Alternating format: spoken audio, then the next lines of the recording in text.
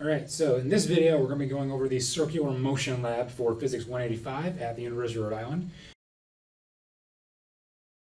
So we're going to try to demonstrate circular motion using this setup right here. So we have a motorized setup and we have all these gears which are going to move this top part right here in varying speeds which we can adjust.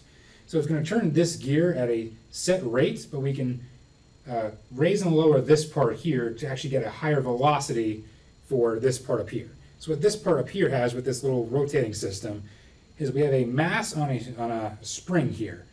So the point is, as we go faster and faster, this spring will be displaced as it's trying to fling this mass more towards the outer edge of the circular path that's going to be traveling. So what we're looking for here is we're trying to see how fast we need to get this to go to get this all the way to the end. And we're going to do that by, like I said, adjusting the velocity of this device more and more until there's a little arrow right here, right in the center. So we're going to wait and see for that. We want this arrow to be above this little knob right here. So we're going to increase the speed more and more until we can see that arrow flip into the upward position. Once that happens, we will know that we've actually hit enough speed, enough velocity, mind you, actually, to get this all the way to the end. So that's how we'll know we've hit the correct amount of centripetal force needed to get it to a distance that we already know and we want. So I'm going to turn the motor on right now. And you can see it's not moving too fast right now, and the arrow is still in the downward position. But what we're going to do is we can slowly increase this more and more.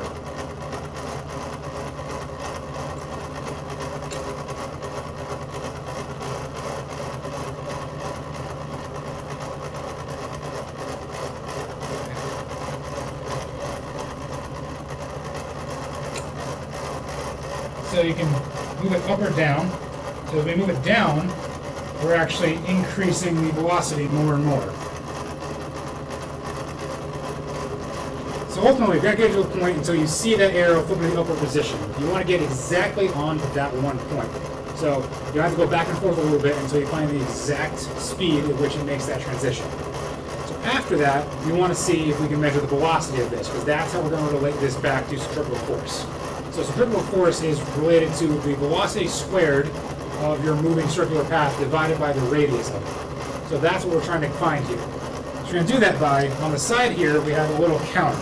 So if you push inward on the counter, it starts to count upward and upward. So it counts how many revolutions you're doing of that circular path in a certain amount of time. So experimentally, you're going to have a stopwatch. You're going to set it for 10 seconds. So you're going to make note of what number you're on the dial when you start. Click your stopwatch, press it in, wait 10 seconds, and then after those 10 seconds have passed, you're going to note the new number on the side. So that'll tell you how many rotations you've done in that 10 seconds. And from the rotations, if you multiply that number of rotations by the circumference of the circular path, you will then have the full distance you've traveled. So dividing that distance by the time it took should give you a velocity. And so experiments are going to do that about 5 times, so we have a good solid average of what this velocity is going to be.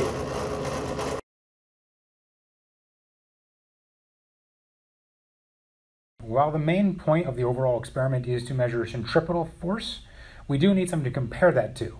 And since it's all related to the force on this spring and how it's extending as it's moving in a circular path, we're going to try a different way of measuring that force in the spring, this time involving gravity.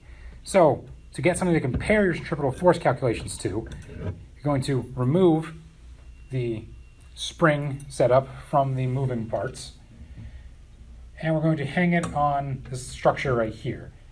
And now what we're going to do is we're going to add weights in a pulley, like so.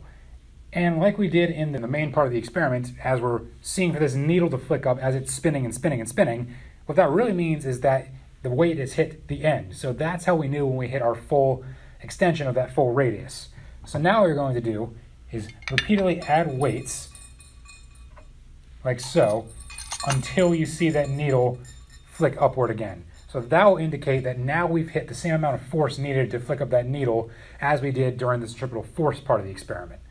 So if the gravitational force needed to make this spring pop up after the weight is fully extended, if that value is the same as what we had for the centripetal force, then we will know that our centripetal force calculations were most likely correct.